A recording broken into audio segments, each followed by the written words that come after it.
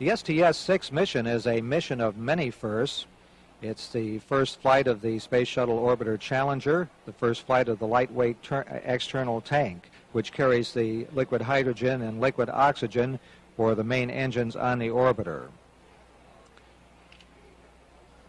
Altogether, the weight savings are significant, increasing the cargo carrying capability. 20,000 pounds altogether has been saved compared with the last launch of the Columbia orbiter. This is also the first use of the higher thrust main engines on the orbiter. They will be operating at 104% rather than 100% of rated thrust. Another first scheduled for this flight will be the exiting of the crew compartment by mission specialists Dr. Story Musgrave and Donald Peterson to spend 3.5 hours moving about the cargo bay in the cold vacuum of space.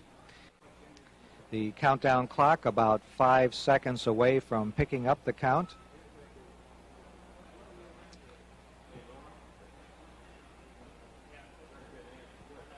We are holding the clock at the T-minus 9-minute point while we check on the booster system.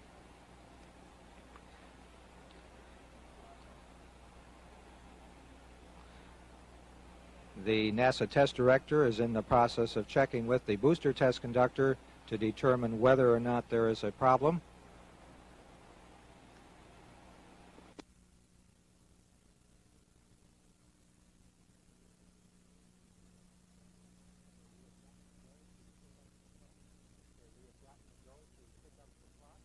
Okay, we have gotten a go to pick up the clock, and we will pick up in 10 seconds at the T-minus 9-minute point. Approximately 5 seconds. 3, 2, 1, T-minus 9 minutes and counting. The launch events are now being controlled by the ground launch sequencer from now up to T-minus 25 seconds when they switch to the onboard redundant set launch sequencer. The ground launch sequencer is part of the processing system and operates by relaying commands to the orbiter's onboard computers, which then report back to the launch processing system when the commands have been executed.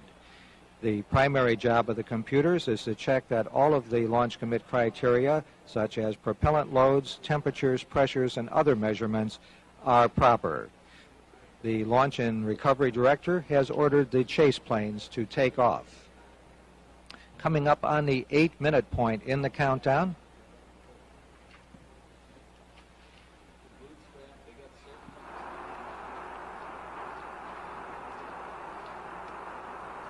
T-minus 8 minutes and counting. Everything proceeding smoothly towards an on-time liftoff at 1:30. The liquid oxygen fill and drain valve in the external tank has been closed and topping of the tank completed.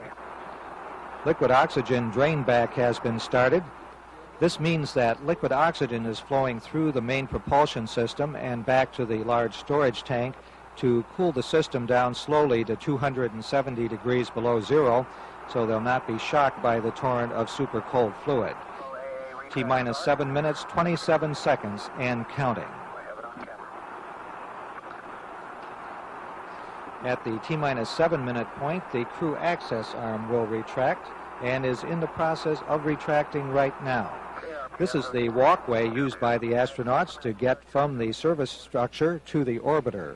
If an emergency should arise, that tower can be put back in position within 15 seconds. T-minus 7 minutes and counting.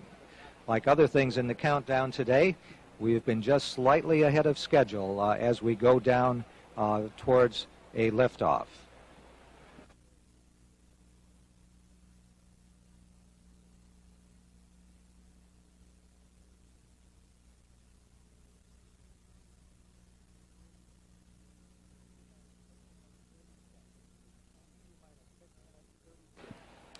T-minus 6 minutes, 30 seconds and counting. At the 6-minute point, the crew will perform the auxiliary power unit pre-start, which consists of positioning a number of switches and verifying that they are in the proper position. then throwing the 3 propellant isolation valve switches which allow the hydrazine fuel to start flowing from the tanks toward the APUs. Coming up on the 6-minute point, T-minus 6 minutes and counting. The pilot, Carol Bobko, has been asked to perform the APU pre-start. T-minus 5 minutes, 49 seconds and counting.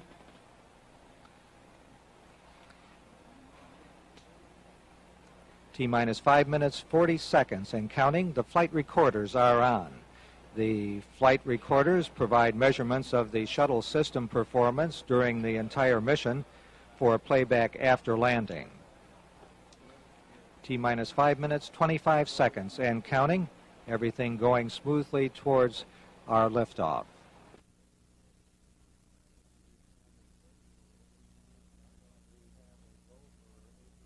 And we have a go for APU start coming up on the 5-minute point.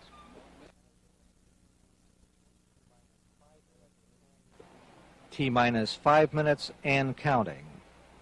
I have go for APU start. APU start is in work. The APUs, or auxiliary power units, provide hydraulic power to move the aerosurfaces and main engines for steering. The astronauts have closed their visors.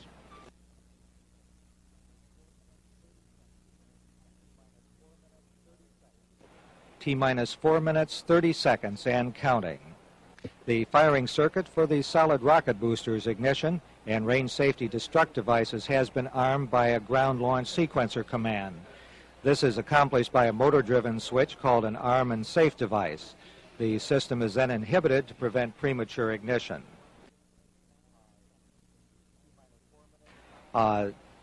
T-minus 4 minutes, 5 seconds and counting. The main fuel valve heaters have been turned off in preparation for engine start.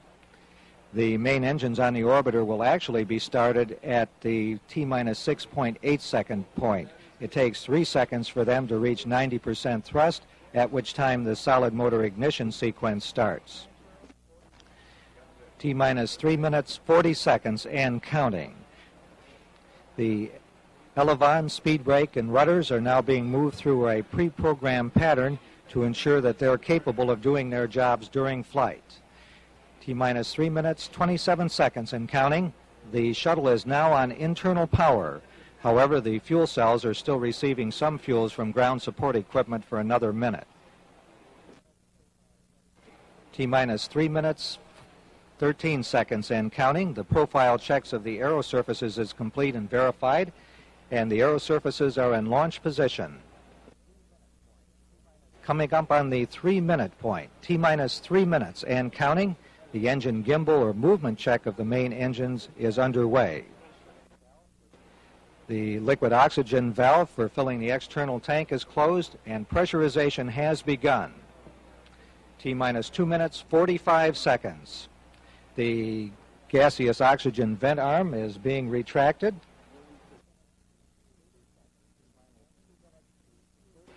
T-minus 2 minutes, 30 seconds and counting. The fuel cell's ground supply of oxygen and hydrogen has been terminated and the vehicle now on its onboard supply. The beanie cap or gaseous oxygen vent arm carries away vapors from the oxygen tank while the tank is full on the pad.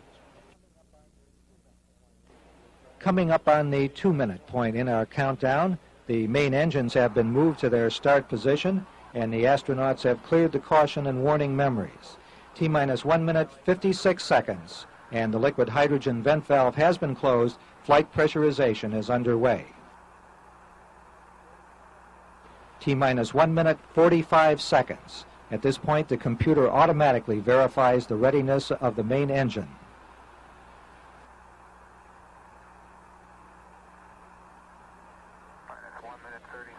T-minus 1 minute, 30 seconds and counting. The liquid hydrogen tank is now reaching flight pressure in approximately 5 seconds from now. T-minus 1 minute, 20 seconds and counting.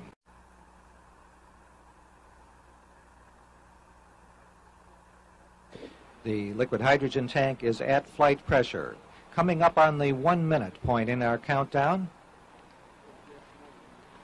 T-minus 1 minute and counting. The firing system for the sound suppression water system is armed. T-minus 55 seconds, and the hydrogen igniters under the orbiter's engines have been armed. These devices are used to ensure any hydrogen flowing through the engines prior to engine ignition does not accumulate. T-minus 40 seconds and counting. We are just seconds away from switching command of the countdown to the onboard computers. T-minus 30 seconds and counting. We are go for auto sequence start. The hydraulic power units on the SRBs have started. T-minus 20 seconds and counting. T-minus 15, 14, 13, 12, 11, 10. We'll go for main engine ignition. 7, 6. We have main engine ignition. 4, 3, 2, 1, 0, and liftoff. Liftoff of the Orbital Challenger and the 6th flight of the Space Shuttle. The shuttle has cleared the tower.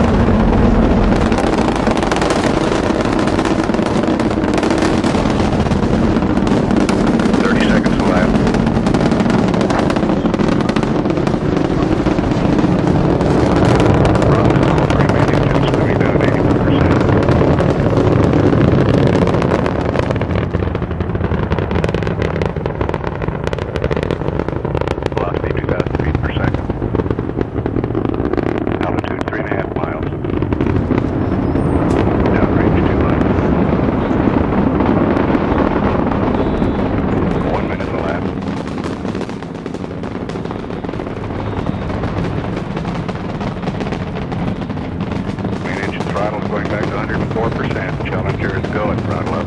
Challenger, you're go at throttle up. Challenger, go at throttle.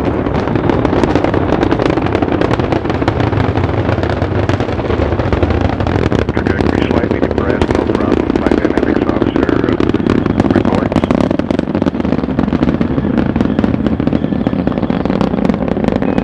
Challenger, Houston, we see you're slightly depressed, no problem. Velocity 4,100 feet per second. Altitude 15 miles. Downrange 14 miles.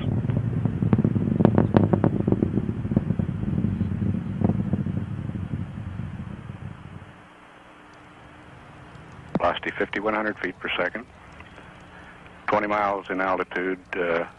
Downrange 22 nautical miles. Standing by for solid rocket booster separation. SRB-7 was that something.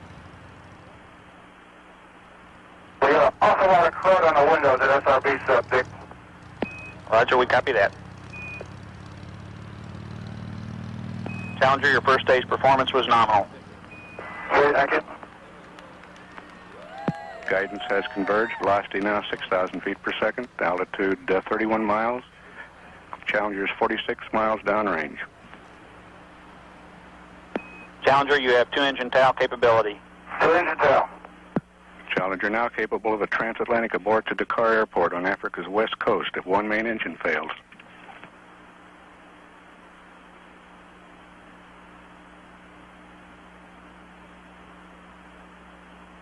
Three minutes elapsed time. Velocity 6,800 feet per second. Altitude 39 miles.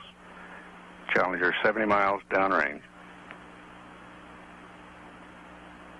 All three main engines still at 104%.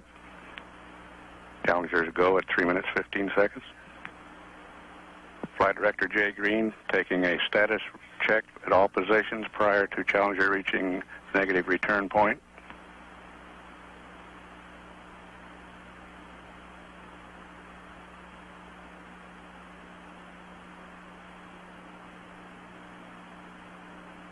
Velocity 7,800 feet per second. 47 miles altitude.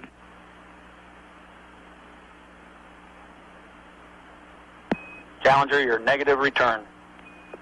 Roger, negative return. Challenger no longer able to return to the Kennedy Space Center. Challenger is 127 miles downrange at an altitude of 50 nautical miles, velocity 8,700 feet per second.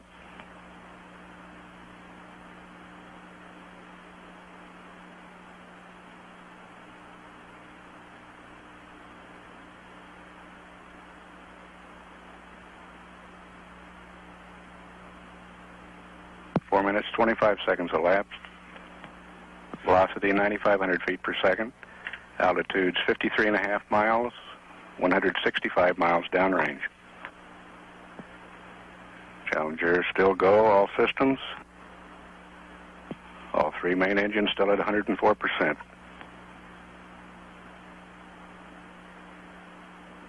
Velocity 10,400 feet per second. Altitude 55 miles, downrange 196 nautical miles.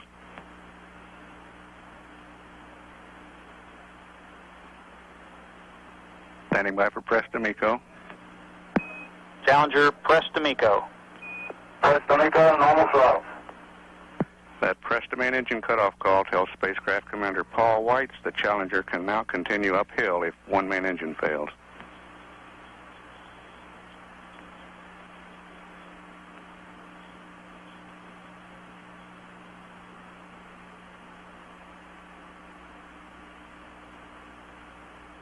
Flight Director Jay Green polling all positions. All controllers reporting everything looks great. 5 minutes, 40 seconds.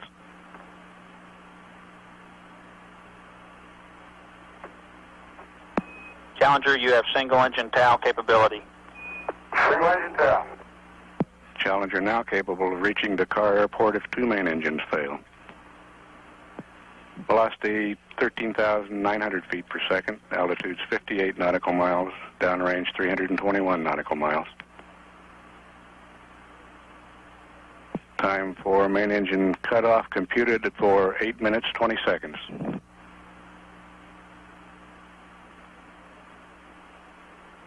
Velocity 15,000 feet per second. Altitudes 58 nautical miles. Downrange 364 nautical miles. 6.5 minutes elapsed time.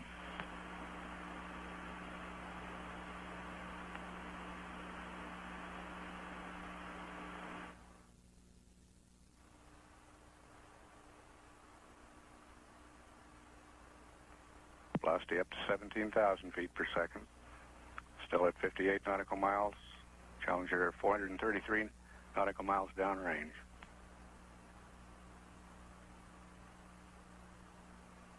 Seven minutes elapsed time. Challenger, your single engine press to MECO. Single engine press, thank you. That call tells the crew to press on even if two main engines shut down early. Challenger's velocity nearing 20,000 feet per second. 529 miles downrange at an altitude of 58.1 nautical miles.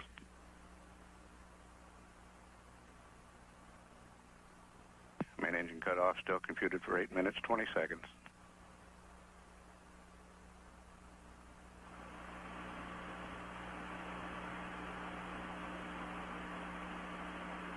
(23,000 feet per second). Altitudes 58.5 miles. Downrange 629 nautical miles. 8 minutes. Master alarm, cabin atmosphere light, Houston. We copy. Cabin atmosphere master alarm.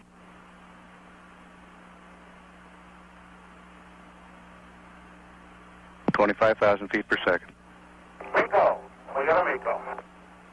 Roger, we copy, and no problem with your cabin atmosphere.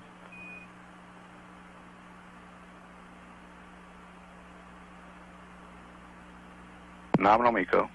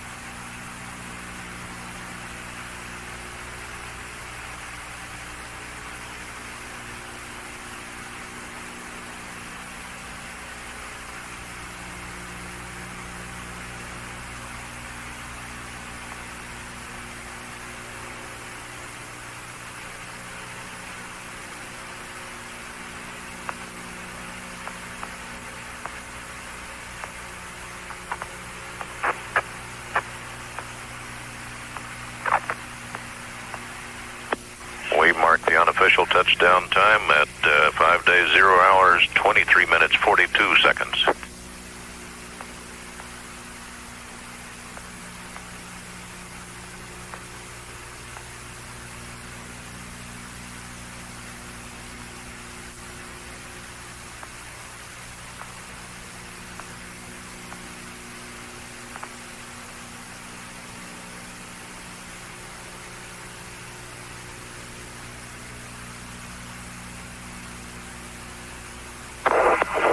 We'll stop at 32 past the minute.